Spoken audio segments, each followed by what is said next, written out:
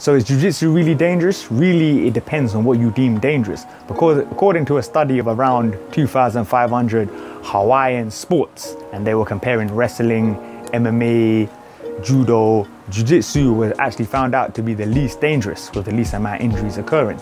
If you want to read this specific study, please take a look at my post that I link down in the description down below. But you have to understand, jiu-jitsu is ground fighting. So majority of your time will be spent on the ground. So this means that the random occurrence of something like judo, where you can boom, flip someone, or wrestling, where the majority of time is going to be spent from standing up to a ground level, this just naturally, just random stuff happens. This is why a lot of injuries happen in wrestling. And then when you include striking with wrestling and you call it MMA, that's why MMA is the most dangerous combat sport. What is going on, guys? It's Dylan, aka the Combat Sports Guy. This channel is going to have everything combat sports related. So if this sounds like something you're interested in, please like and subscribe and comment down below any other questions you want answered. We're going to do videos every Monday and Friday. Okay, back to the video. Because everything that can happen, that can go wrong, is more likely to happen just due to striking and grappling being introduced. But if you compare it to judo, a lot of it's from standing up to the ground. A lot of it's to do with takedowns. With jiu-jitsu, one of the big problems with it is the fact that jiu-jitsu, majority of the time, is spent on the ground. Now, this has its own problems with jiu-jitsu being a self-defense art. Please take a look at my video in the description to talk about if a wrestler will beat a jiu-jitsu fighter. You're not gonna be taking down someone. You're not gonna be leveling, changing too often jiu-jitsu. Usually when you're sparring or rolling, as we call it in jiu-jitsu, you're gonna be two guys standing up, and then when you get to that ground, then usually the fight will end there. Maybe a guy will stand up, but it doesn't happen too often. And even then in jiu-jitsu, it's quite common in schools to start from the ground. Naturally, this means the risk of injury, the risk of something happening to you is a lot less prominent, it's a lot less common than if you were doing judo or wrestling. Because what you have to appreciate with wrestling is these guys are standing up, take the guy down, stand up, take the guy down, stand up, take the guy down. And this produces so much stress on the knees, the joints, and compared to jiu-jitsu, it's relatively benign for your stresses.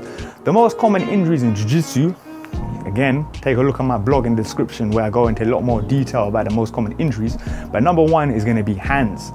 So the nature of jiu-jitsu, when you're sparring in jiu-jitsu called rolling, because it looks like two people rolling in a little ball together.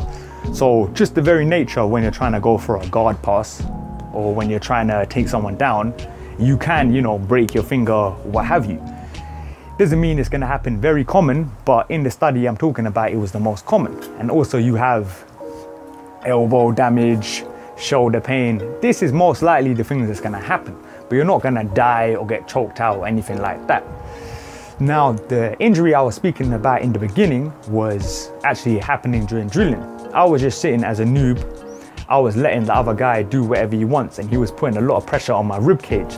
And then I heard a and I thought it was a good crack. You know the ones when you think you have a good crack, but it wasn't a good crack. It was an evil, bad crack. And I didn't actually realize my bone was broken because I never broke a bone before. It's only in the day after when I woke up and I felt this stinging pain down my side, and I realized, oh my days, I've actually broken a bone. Another injury you might get in jiu-jitsu is called cauliflower ear. Cauliflower ear, you know what I'm talking about. It's the mad wrestling ear. People out here looking like they're planets on their ears, So, but it's not exactly gonna damage you too much in comparison to Muay Thai, whatever. But I remember when I was speaking to one of my friends in my gym, and then I was looking at jiu-jitsu and seeing, okay, I don't think it's as damaging as Muay Thai for your body. And if you want to see if Muay Thai is a dangerous sport, take a look at the video that I attached.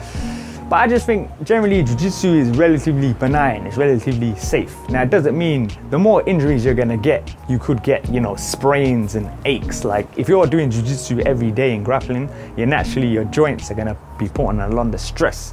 But you're not too common to break a bone, stuff like that. One of the most common injuries you'll get from jiu-jitsu is called ego injury. So if, for example, when you tap out in jiu-jitsu is when, let's say someone's choking me and I do this, and this means, okay, the fight's over, you've submitted me, you have won. If you're the type of guy or girl who doesn't tap, who, will resist to their last breath, obviously you're more likely to get injured. Jiu-jitsu is a lot more dangerous for you.